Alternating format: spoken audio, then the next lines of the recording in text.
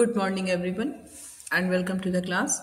We are doing the chapter 10 in history, and this is your 18th century political formation. And we are discussing about the whole chapter actually deals with the decline of the Mughal power and the emergence of the new states. So, what we find that there were three types of groups of a state were there in the declining Mughal authority. The first was were Bengal, Awadh, and Hyderabad, who were very powerful old Mughal provinces, and they were having their formal ties with the Mughal emperor. Then there were states which enjoyed sufficient independence under the Mughals, who were called Vatan Jagir, like the Rajput principalities were grouped under this, and the last group was that which fought a long battle in order to seize power from the Mughals. They were Marathas, Sikhs, and others like Jats. So we have done about these old Mughal provinces, Hydra, Awadh, and Bengal. Then we have also done about the Vatan Jagirs of the Rajputs, and we have discussed about the seizing independence. Those groups or those people who seized their independence from the Mughals, and we have discussed about the Sikhs, and now we are discussing about the Marathas. How Shivaji he was responsible for a stable kingdom and of the Marathas. Of course, he got support from powerful warrior families, and that they were called the Ismuks. And also, there was a group of highly mobile peasant pastoralists who were called Kunbis. So they also helped them. So we see that Shivaji's after the death of Shivaji, the Maratha power was used by the family of Chitpavan Brahmanas, who became the successor of Shivaji as Peshwa, and at that time Pune became the kingdom capital of the kingdom, and Peshwas under the Peshwas, the Marathas developed a very successful military organization. They were able to defeat the Mughals, and we find that between 1720 and 1761, the Maratha Empire expanded. Because of its power, it was able to expand its territory. So, between 1720 and 1761, and we see that because of this extension or expansion of territory of Marathas, the authority of the Mughal Empire started to decline. Their territory also started to reduce. And we find that Malwa and Gujarat were seized from the Mughals by 1720s.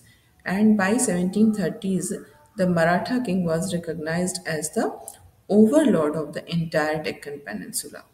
है ना 1720s तक मालवा और गुजरात उनके control में आए और 1730s तक क्या होता है कि पूरा का पूरा जो मराठा डेक्कन पेनिनसुला जो था the entire Deccan peninsula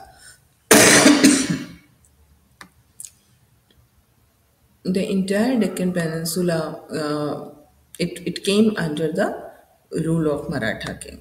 And we find that now the Maratha king was in a condition to levy Chot and Sardes Mukhai in the region. These are different types of taxes which were levied on the people of that territory. So Chot is the fourth part. है ना? Fourth part means 25%. One fourth or 25%, both are same, as you know. So 25% of the land revenue was claimed by jamindars, and in Deccan region this land revenue was collected by the Marathas. So they were in a position to levy this chort tax on the people, and they were getting it And then Sardeshmukhi was, uh, it was also a type of revenue, uh, in which we see that 9 to 10% of the land revenue was paid to the head revenue collector in the Deccan. So this also goes to the Maratha king only. Okay, and now we see that Maratha kingdom की जो expansion था that was going on they raided Delhi in 1737. Okay, and after that we find that their frontiers expanded rapidly. उसके बाद उनका जो frontier था वो expand करता गया, राजस्थान और पंजाब तक वो नॉर्थ में चला गया. द मराठा किंगडम की टेरिटरी नॉर्थ में पंजाब एंड राजस्थान, बंगाल और Orissa, Bengal and Orissa in the east. And अगर हम साउथ में देखें तो it was Karnataka, Tamil Nadu and Karnataka, Tamil and Telugu countries जो थे वो साउथ में, इनका एक्सटेंशन वहाँ तक हो गया है ना. नॉर्थ में राजस्थान पंजाब, ईस्ट में बंगाल और उड़ीसा, और साउथ में कर्नाटक, तमिल और तेलुगु कंट्रीज तक इनका एक्सपेंशन हो गया. और it does not mean that all these territories were formally included in the Maratha Empire. No, they were not formally included, but were made to pay tribute. है ना? They were asked to pay tribute only. उनको tribute pay करना होता था, और इससे ज़्यादा का डोमिनेशन नहीं था. दे इट्स नॉट कि पूरे की पूरी एडमिनिस्ट्रेशन जो थी वो मगर मराठास के हाथ में थी. No, they the these kings of these regions were supposed to give tribute as a way of accepting Maratha sovereignty. If you are paying tribute to the Maratha king, it means that you have accepted that you are under the uh, Maratha kingdom, है ना. उसकी sovereignty को, sovereignty as I discussed earlier also, sovereignty means the ultimate authority, ultimate powerful, जिसके ऊपर और कोई भी authority नहीं होती है, उसी को हम सॉवरेन कहते हैं. So these the Kings of these territories paid tribute, and it was a way of accepting Maratha sovereignty. And because of expansion, we find that देखो क्या होता है, when the territory of any kingdom is expanded, the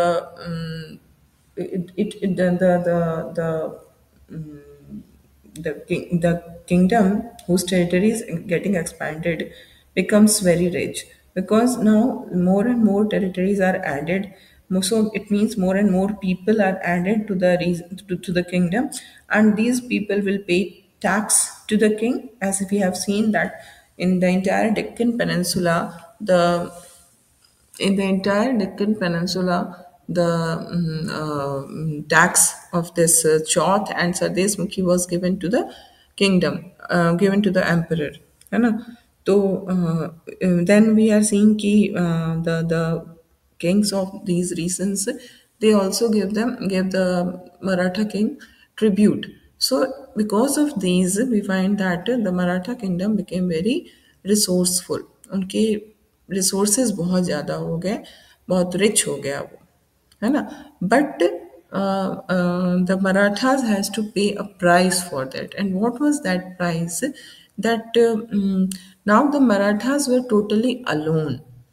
They lost their friends, because their main aim was to expand their territory, their main aim was to expand their power. So they were engaged in a battle with so many rulers, and as a result we find that no one was with the Marathas. The Marathas were totally alone. And like जो भी मराठास के आसपास के kingdoms थे, दे were not ready to support the Marathas at all. And when this third battle of Panipat occurred in 1761, at that time no one came to support the Marathas. This is the reason. So this is the price which the Marathas had to pay. Okay, and we see that the Marathas were engaged in endless military campaigns, है ना? And they were expanding their territories. But at the same time, we find that they developed a very effective administrative system also. And we find that once their conquest had been completed and Maratha rule was secure, revenue demands were gradually introduced, taking local condition into account. है ना? एक बार जब उनका जो conquest था, जो expansion था, वो कंप्लीट हो जाता है, अब Maratha rulers now they were secure कि अब उन्हें आगे एक्सपेंशन नहीं करना है। तो फिर क्या हुआ कि रेवेन्यू डिमांड्स तो था, वो नए नए रेवेन्यूज जो थे वो इंक्लूड किए गए according to the local condition, है ना? जो लोकल कंडीशंस प्रिवेल कर रही थी उसके अकॉर्डिंगली बहुत सारे रेवेन्यूज को इंक्लूड किया गया। और इसमें हम देखते हैं कि लाइक एग्रीकल्चर को इनकरेज किया गया, है ना? ट्रेड को भी रिवाइव किया गया, क्योंकि जितना ज़्यादा एग्रीकल्चरल प्रोडक्शन होगा उतना ज़्यादा the king will get land revenue, the king will get taxes as much as the agriculture was developed. In the similar way, if trade is increased in any region, then then it will be beneficial for the king also, because the king will be able to get taxes and tribute from the traders. So, keeping these in view, the agriculture and trade both were encouraged. And now we find that because of this, Maratha chiefs, there were so many Maratha chiefs like Sindhya of Gwalior, Gaikwad of Baroda, Bhonsle of Nagpur. Uh, they have enough resources in order to raise their armies, है ना? अब उनके पास पैसे की कमी नहीं थी, because इतना सारा रेवेन्यू आ रहा था, टैक्सेस आ रहे थे, ट्रिब्यूट्स आ रहे थे। So now they were in a position to raise their powerful army, अपनी पावरफुल आर्मी को वो रेज कर सकते थे। ठीक है। और we see that Marathas campaign into Malwa in the 1720s did not challenge the growth and prosperity of the region. This is very important. Like we have discussed about the attack of Nadir Shah also. है ना? We have seen that Nadir Shah attacked Delhi, and that attack was only for the purpose of loot, है ना? Nadir Shah wanted an only monetary gain, and that gain was also very short term gain. His purpose of attacking Delhi was not to rule the territory or anything like that. Only purpose was to grab as much amount of money as possible.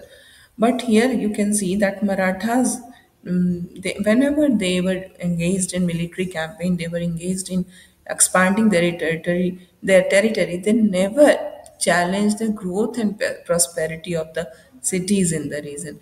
Growth और prosperity को बिना किसी तरह का नुकसान पहुंचाए हुए उन्होंने बैटल्स किए और डिफरेंट टेरिटरीज को अपने कंट्रोल में लिया। And we find that Scindia के पैट्रोनेज में उज्जैन का बहुत ज़्यादा एक्सपेंशन होता है, बहुत एडवांस होता है, आगे बढ़ता है उज्जैन, है ना? So this is the role of a ruler, कि वो जिस जिस रीजन को रूल कर रहा है वो आगे बढ़े, है ना? Ujjain expanded under Scindia's patronage, and likewise Indore also expanded under Holkar's. And we see that these cities were large and prosperous, and they functioned as important commercial centers as well as cultural centers. And we find that new trade routes were also emerged in those areas which were controlled by the Marathas. The silk which was produced in the Chanderi region, which is in Madhya Pradesh, वहाँ की चंदेरी बहुत ही famous है। Chanderi reason का जो silk होता है, जिसको हम चंदेरी के नाम से जानते हैं, नाउ वो चंदेरी रीजन का जो सिल्क था वो अब पूना पहुँचने लगा, क्योंकि दोनों ही रीजन जो थे मराठास के कंट्रोल में थे। तो नए trade routes, so we are talking about new trade routes under the Marathas. So this is the new trade route. Okay, now the silk which was produced in Chanderi, now it is reaching to Pune.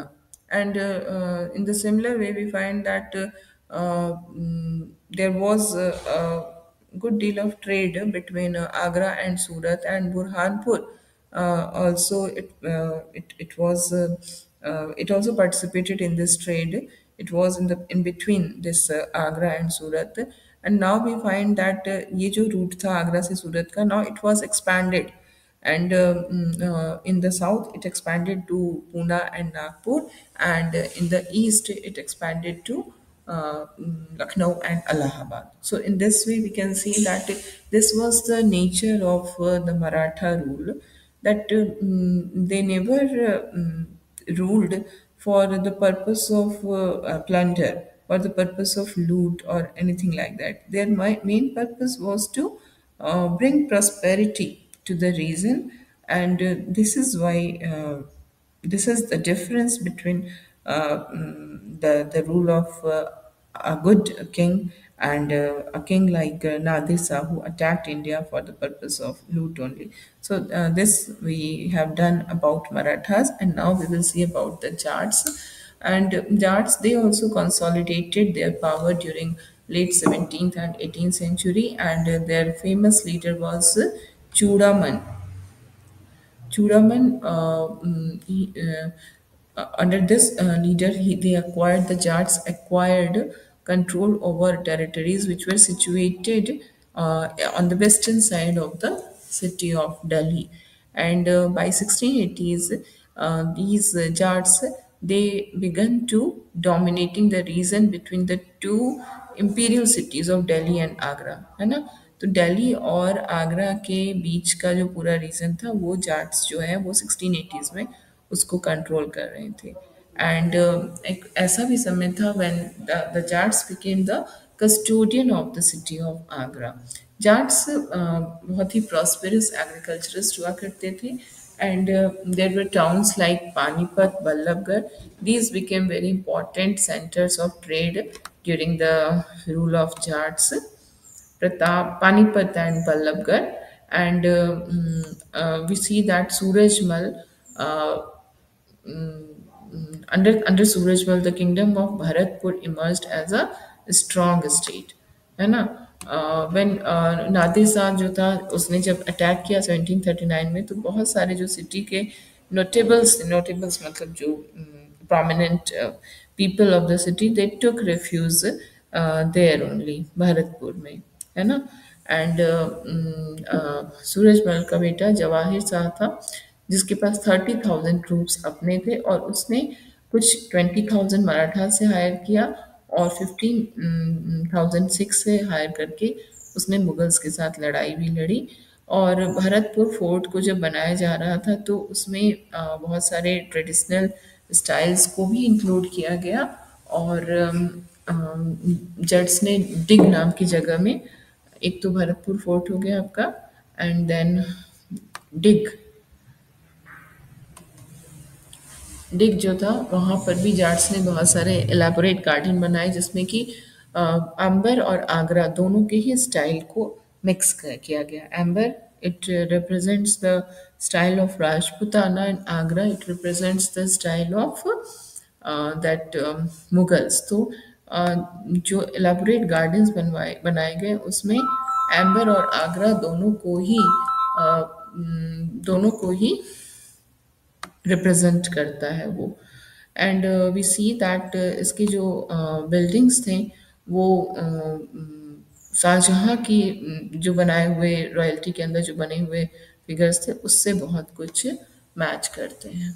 Okay, and now we will find what was happening in other parts of the world. So we सी कि 18th century India में जिस तरह से हम देख रहे हैं कि monarchical system tha, and the monarchs, the kings were fighting with each other, and there was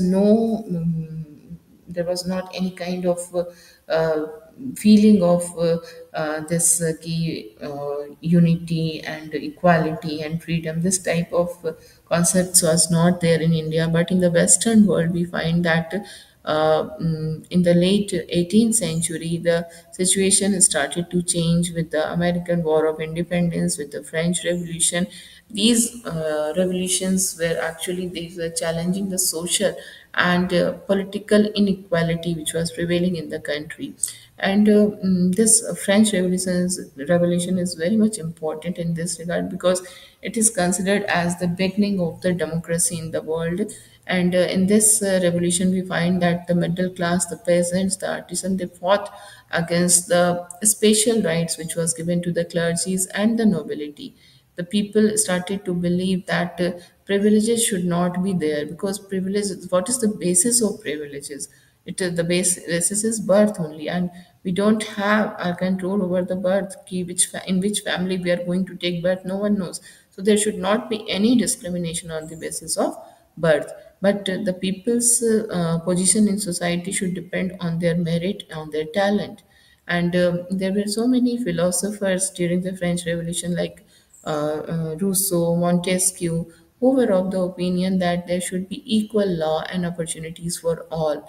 And they also were of the opinion that the authority of the government should come from the people. People are the actual source of authority, and they possess this right to participate in its affairs.